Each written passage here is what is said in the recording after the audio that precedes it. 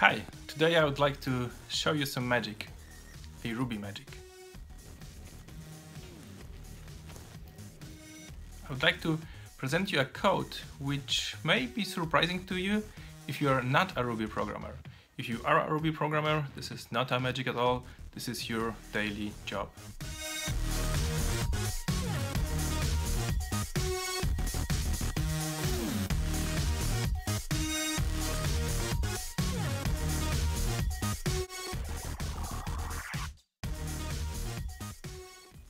Look at this code. We have defined a very simple Ruby class called magic, which has one instance variable called tricks. In Ruby we call it instance variables. In other languages you may call it like attributes or something like this, or just class fields. Then we initialize the magic class by calling magic.new. Then we call magic to JSON, a method which doesn't exist. So Ruby raises a no method error. And we can wrap it so we can see the result. But then, this is when the funny things start to happen. We require a JSON library which comes from the standard library, and then we call magic to JSON again. Please note that it's still the same object, and suddenly it is actually printing something real. So first we had this no such method as to JSON, and then I printed JSON library to note that at this point we have actually some output. Okay, let's go back. And now we require another library called active_support/all, and this part of Rails. And we just, for debugging reasons, for logging reasons, we put it in the screen.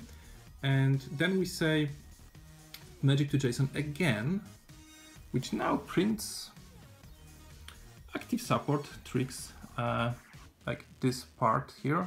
This is the output now after active support. So just by requiring another library, it actually is using another method, another implementation of this method. So what happens if we require JSON again? Does it like overwrite it back? Well, it's not the case. The way it's implemented doesn't really revert the previous method. So yeah, that's probably the simplest example of a Ruby magic I can show you.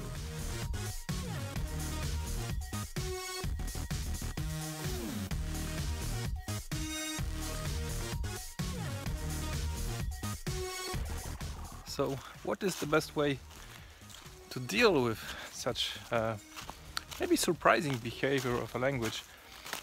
But it's not unique to Ruby at all.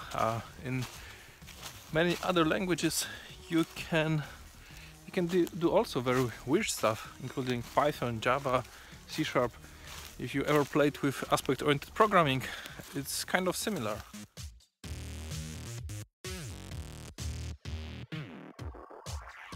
Also, there are many different levels of this kind of magic. Like, I think it's a bit weird and very surprising to me, at least, that just requiring a library changes my existing object's runtime. I know how it works, and I know why it works, but it's still surprising and not enough explicit that I would wish.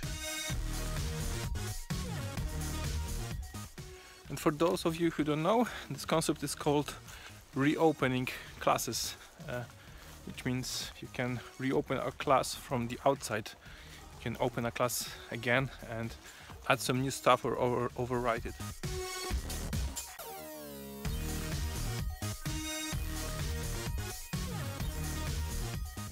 Actually, when I said reopening classes, I meant reopening objects, because in Ruby everything is an object, including the class. And serializing to JSON is actually a cross-cutting concern. It means it's important for many of your classes. If you don't do read models, if you do read models from DDD, then it's a much better to localize feature. But if you don't do it, then you could localize all the JSON serialization and reopen the classes in one place instead of it being scattered across many different classes.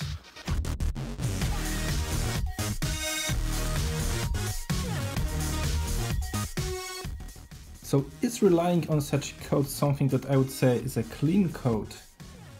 I am not sure. Is it something that I would say is pragmatic? Not. I would say relying on this code is like relying on legacy code. It should be fixed, it should be tested. Let me be more precise here for a moment.